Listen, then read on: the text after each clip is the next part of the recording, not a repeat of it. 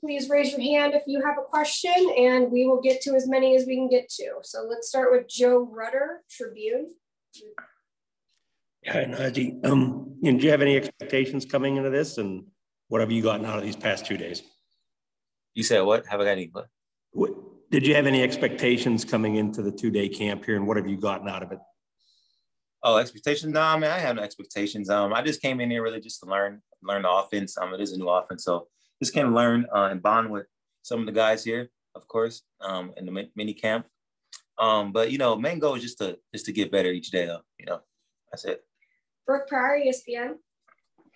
Yeah, hey, Najee, you mentioned, meeting teammates, but you're also getting to know your coaches. It looked like you and Mike Tomlin had some time to talk during stretch. What have you learned about him maybe that you didn't know before now that you're getting to work with him, more on a daily one-on-one basis? Yeah, I'll say one thing that I got taken away so far from him is, he's really a people's person. He really takes time out of his day to really get to know the players that he's drafted and that who he has.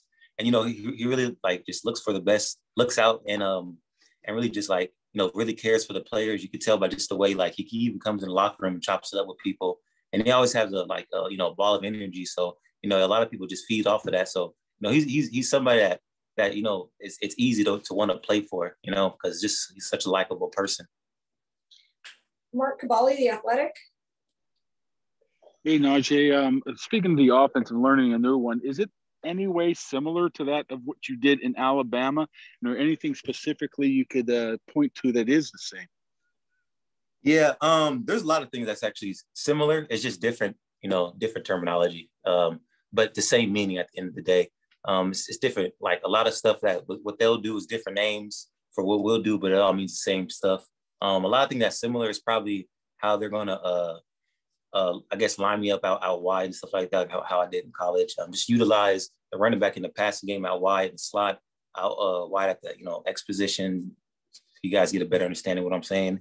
And the schemes of the runs, the inside zone, the outside zone, the power plays, the one back power, the duo plays. So, just a lot of what they're doing in their offense really resembles a lot of what we did. Just putting the players in the best position to make a play and really not doing too much thinking, just fast playing. The more you think, the slower you play. So it seems like they're trying to make everything as easy as possible so the players could just play fast and really use the best of their ability. Brian Backer, Post-Gazette.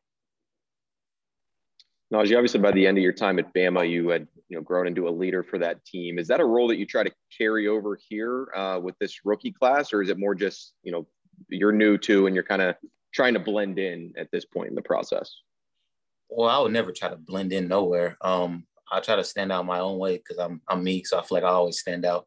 But just becoming a leader wise, that's something that I feel like just comes in time. It's not something that I barely even know the offense. I ain't met the veterans aren't here, of course, so I ain't met them. So trying to move at a fast pace. It's just it's all about taking things step by step by step, and then when it comes to that point where it's time to become a leader, then it is. But as of now, that's not something I'm really thinking about. It's just really learn the offense and learning my teammates, learning what type of person they are and really bonding with them. So, I can become someone they could trust, and then, actually try to find ways to help them out if I can. And then, from there, what happens. Jenna Hunter, PXI. Najee, I know it's obviously very early, but just what is your first taste of life in the NFL been like? I think it's too early to tell for that too. Right now, it's just rookies here, so we're all kind of in the same boat. We're all just finding our way. You know what I'm saying? We're just now leaving the nest. People will say, So, it's what I tell you. One thing is we got a hell of free time compared to Alabama. That's one thing I knew for sure. So that's cool. So now we get to. I have all this extra time, so now I can spend more time in the training room. I can spend more time, just getting my little things right, not stuff on the field. So, that's a big thing I'll say that's changed in my football career so far. But, like I said, we're all new here. We're all in the same boat, So, you ask me that question when these veterans come back, then I'll tell you. Dale Lally, DK. Najee, you mentioned the passing game and making plays. We saw you today with a one-handed catch. Also nearly come down with one that was thrown behind. You saw that? I saw that. And then you almost caught one that was thrown behind. You guys were here? We were there watching, yeah. Where are you guys at? We were up on the balcony. But man, I thought y'all was boosters. What the hell? That's crazy. But so are those things that you feel like maybe 2 years ago you might not have been able to do, that make those kind of plays? Is that why you went back to Alabama that last year, to get better in that part of your game? Bro, what? Where are you from? Did you always cover Pittsburgh Steelers? Yeah. God damn. Well, I always been catching the ball, man. Reason why I say it is because every time somebody I'm talking about the one-handed catch, and you nearly caught the one behind. I always do that. Okay. I always do that. All right. Not to brag or nothing, but it's like what the heck? Like, I mean, you think it wasn't luck? I can tell you that since y'all was watching. I'll do it again for you. Nah, I'm gonna get in trouble. But I mean, like, it's not something I work on. It's just, I mean, I've been doing that since like middle school. I mean, it's just, I got big hands, man. Yeah.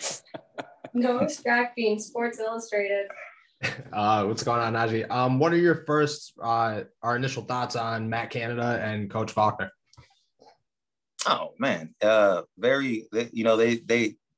The way they utilize, I guess, their players, and I guess really just how they have the whole scheme of everything. You know, it's good for that's somebody you can really learn off of, especially being a rookie like me. I'm going to do as much as I can to learn from them, just like how I'm learning with Coach Falk in the running back room. I'm gonna do this the same with them. Just trying to learn everything really about the whole program and ins and out of the offense. Though I'm still learning right now. So I'm just trying to be a sponge as much as I can. Last 4 questions. We're gonna go to Tim Ben's Trib. Najee, you getting much of a sense yet from Coach Canada and Coach Tomlin about short yardage and goal line for you? How committed they are to the run in those aspects, and to you specifically? Wait, what was your question? I was looking at your microphone. Are you on a podcast right now? Yeah, we do a podcast out of this. Yeah, I'm in the pod. Oh, that's dope. Okay, I got distracted. What did you say though? The commitment to running the ball, short yardage, and goal line, and you being a part of that, is that because you're here now? Do you think they'll be more committed to running the ball in short yardage and in the red zone? Well, I mean, I don't call the plays, but what I can do is if they do call on me, I will make the most of it and my opportunity.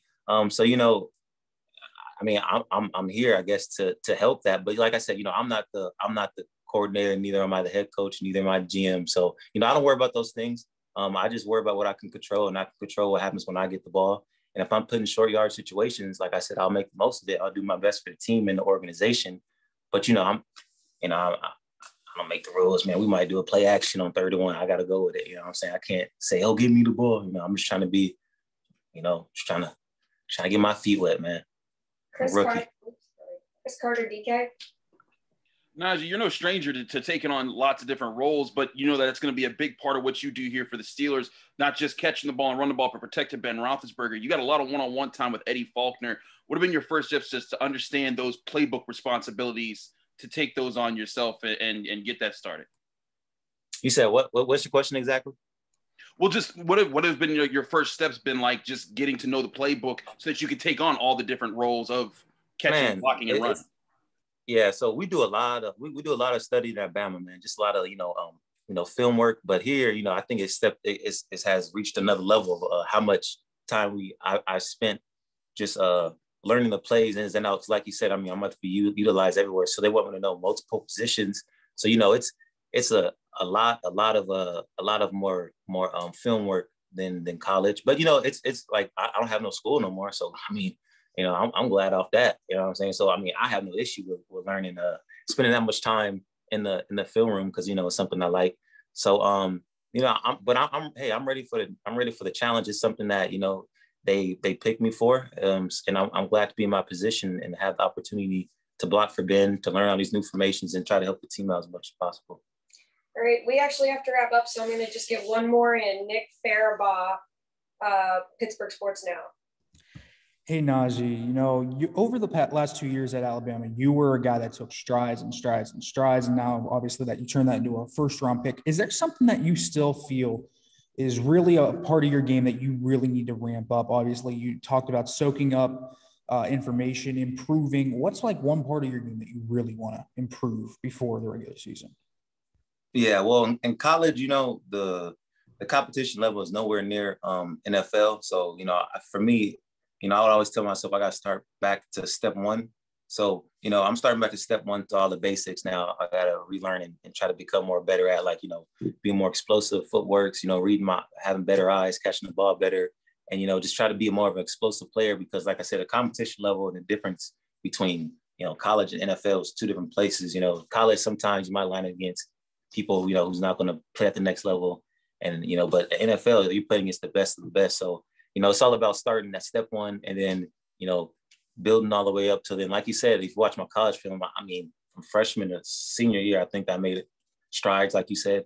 So it's really just starting, you know, because high school, you're not going to play against the college players. And now college players, you're not going to play against the NFL players right now. So it's just every time that you're at a new pinnacle in life or like a new step, you always want to start from, for me, I want to start from step one and make my way up. Because like I said, I'm playing against a lot of first rounders, you know, a lot of franchise players, all pro, Hall of Fame, you know what I'm saying? So, you know, it's all about being a sponge and, you know, starting from step one. So everything really to answer your question. All right. Thank you so much. Thank you guys. Appreciate it. Media members, and we are done for the day.